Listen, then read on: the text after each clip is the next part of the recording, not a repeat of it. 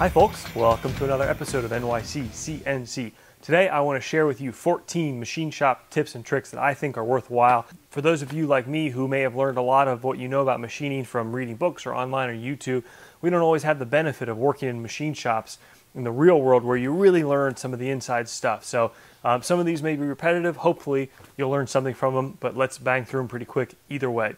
First tip. Every 2 months, I go through every toolbox and drawer I own. It takes me about a half an hour. I open up every drawer, every cubby hole, every bin.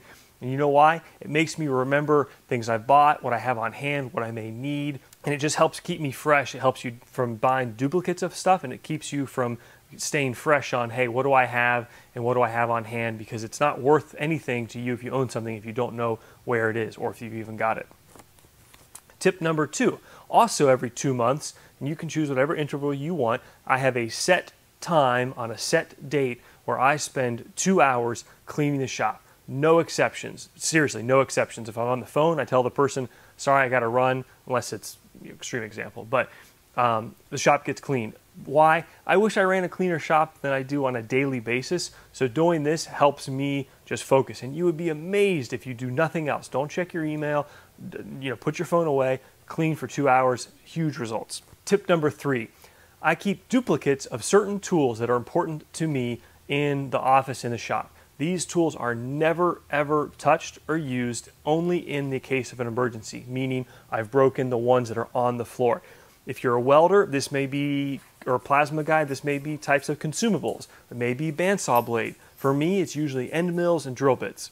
I need to know that I can finish jobs without having to place an emergency rush order or over the weekend or at night or whatever. It's worth it to me, and it saved my butt a number of times. If you use one of those tools, it is immediately returned to the office. There is no excuse. It is brought out of the office, put into a chuck or collar or whatever, and then taken back. If it's a consumable like a bandsaw blade or a plasma tip, before I use it, I order its replacement. No exceptions. Tip number 4. I'm not 100% sure that this is absolute foolproof, certainly for every machine, but regardless, you want to help yourself improve tool run out and alignment and so forth. Make a little mark on your spindle and put your collets or tool holders in the same way every single time. Tip number 5. In Mach 3, it's quite easy to find the center across a part.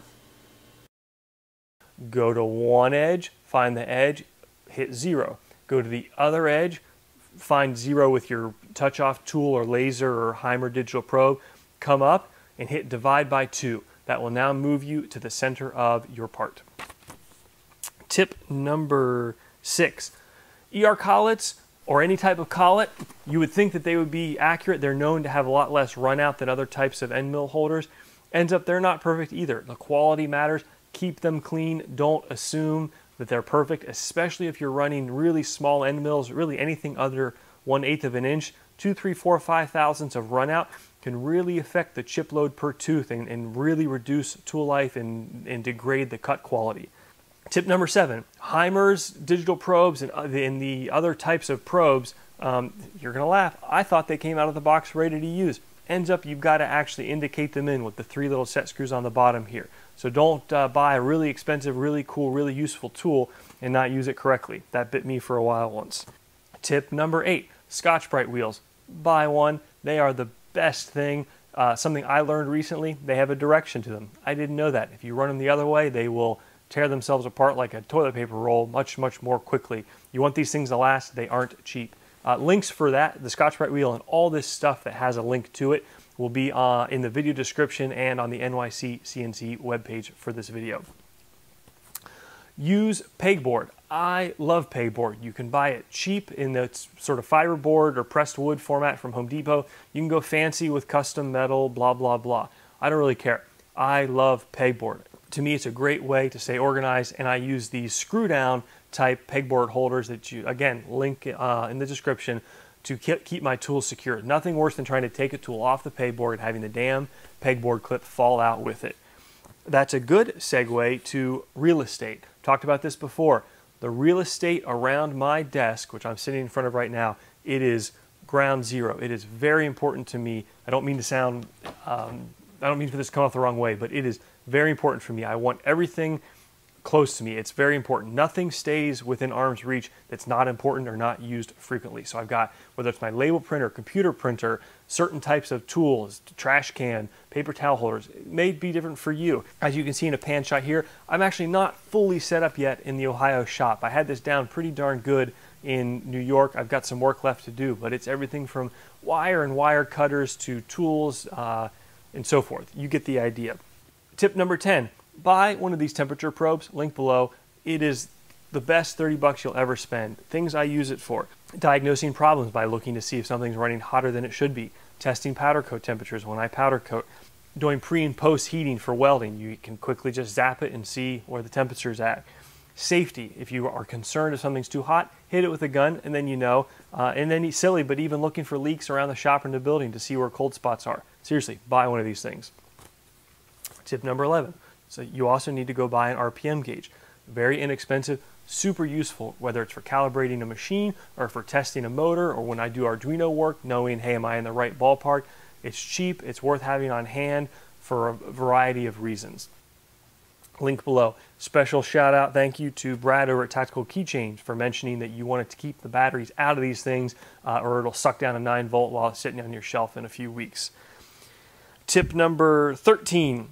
Use soft jaws. I don't care whether you're a manual machinist or a CNC machinist. Soft jaws are great. There's a link below for a video I did on using them.